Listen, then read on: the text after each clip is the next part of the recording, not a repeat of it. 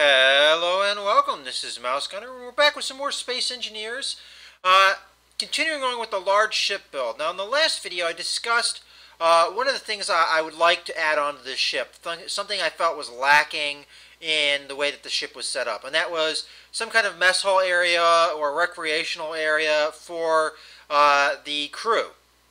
We have crew quarters. We just don't have a mess area or anywhere for the crew to entertain themselves, or the times when they are not on duty to enjoy themselves. So I kind of started off the process of the mess area. I also did a couple redesigns of some other areas, but let's go up into the ship.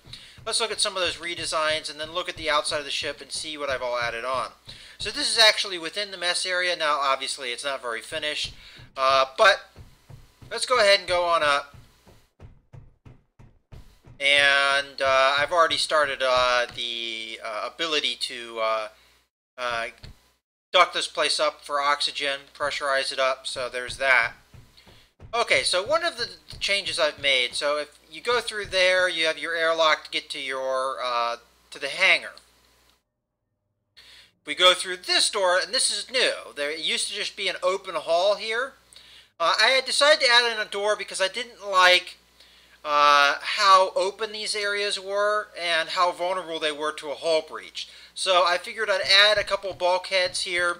So essentially I added in a wall here with a door. So if we open this door, we now have the corridor that goes into the crew compartment on the lower level. And if we go up here,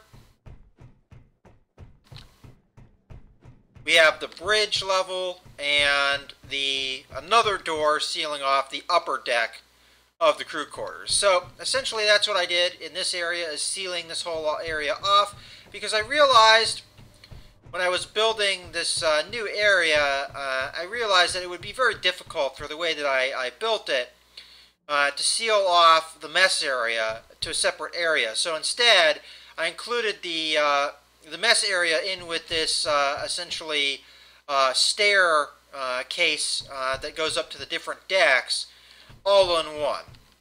So as we come down into the mess area, we have our way of pressurizing the lower level, as well as a couple vents up on the top to pressurize the upper level too. So we have a lot of vents, 4 total, in this overall area to pressurize this area. So if there was a hull breach and it was repaired, this would pressurize pretty quickly. Okay, so coming into here, now you have to understand a lot of this is going to be walled off later. You have the beginnings of the entrance to the mess area. So we have a couple of catwalks overlooking the mess area. Then you have 2 ways to go. You can either go to the right here and go down the stairs and go directly into the mess area, or we can go to the left here and come down in here into kind of an observation area where people can just relax, maybe get a book and just look out at the stars and sit in the chair and just enjoy the view. So you have that ability to do that. As we come into here, we have the main mess area. Now again, this isn't completely walled off, but one of the ideas I had for this is to try and give a view of the outside as much as possible so that people had something to look at, and kind of give it a little more of a relaxing atmosphere. It leaves it a little bit more vulnerable to somebody trying to break in, but hopefully these outer grates here will help add a little bit of security. And then I have essentially the rear wall of the mess and a door, and then more than likely I would have another room behind that, which hasn't even been started. There would be maybe the kitchens or maybe some more facilities, depending. A lot of that depends on what we have technologically speaking to work with. I mean, if it's going to be like, again, using a reference to Star Trek where we just have replicators, maybe it wouldn't be a kitchen. Maybe it would we'd have a couple replicators on the walls here. People can get the food as they need and come to the mess area and sit at the tables, which obviously aren't here yet, and relax and eat their dinner, lunch, breakfast, whatever. And then maybe this would be more facilities, maybe officers' mess or something else. So we're at least leaving ourselves open for more facilities down here, but obviously this area needs more finishing.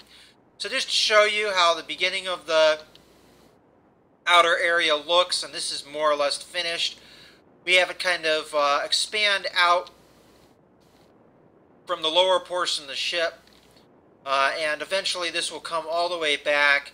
I'm not exactly sure how I'm going to finish off the rear portion of this lower mess area, but it gives you kind of an idea of the aesthetic of the ship at the moment, and what we have to look forward to as far as future building, finishing off the mess area, finishing off this rear section here.